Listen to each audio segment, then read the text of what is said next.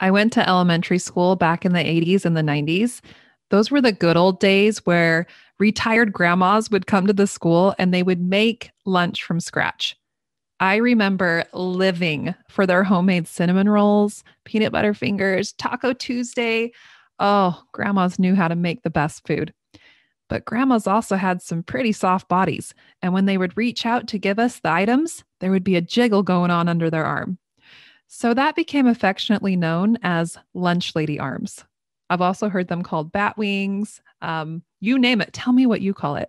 I've heard all kinds of things. But what was embarrassing is I was an 8-year old, 9-year old, 10-year old, all through my elementary days. I had the lunch lady arms, and all the other kids knew it and they pointed it out. I still have the lunch lady arms. So it is that extra skin that just jiggles under your bicep. No matter what you do, you can't get rid of it. I didn't know until I pursued a master's degree in nutrition why that was happening.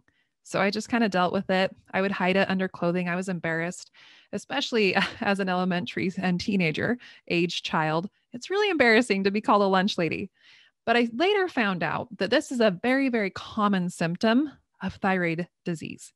And that is because oftentimes when the thyroid doesn't work well, the adrenals will come in and try to pick up the function.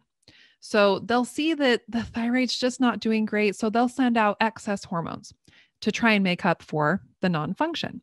One of those hormones is cortisol. And in the beginning, cortisol will make you feel really good. It'll get you going and moving and carrying on like nothing's wrong. But cortisol also loves to eat that tissue under the arms. So it'll metabolize the protein under your arms and turn it into fuel for the body. That equals the jiggle. That equals the lunch lady and the bat wings. And it's not always reversible, which I've learned through my history. What is reversible, though, is the function of the adrenals. So if you're having that symptom, if you're noticing that that tissue under your arms is becoming really, really soft and flimsy and your skin is becoming weaker, it's a really good indication that perhaps the adrenals are working too hard to make up for something else that's going in the body.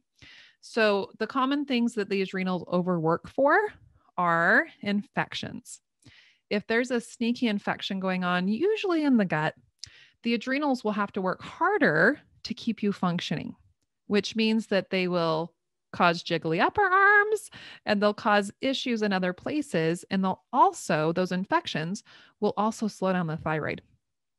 So what you end up with here is a low functioning thyroid with adrenals that are working too hard to try and keep you moving and functioning and taking care of all the things you need to do.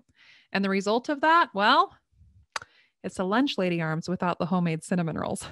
So if that's happening, we need to find out what is going on that is triggering these adrenals.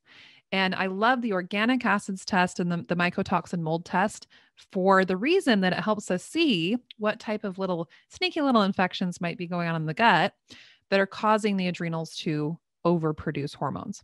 It also looks at the adrenal hormones. So this test will show us if you're overproducing those adrenal hormones that are eating up your muscle and causing the jiggly jig. So I will post a link for my masterclass where I talk more about these tests, and let's look into it together. Let's find out how we can stop that jiggle from happening and how you can get some really awesome biceps. All right, I'll talk to you soon.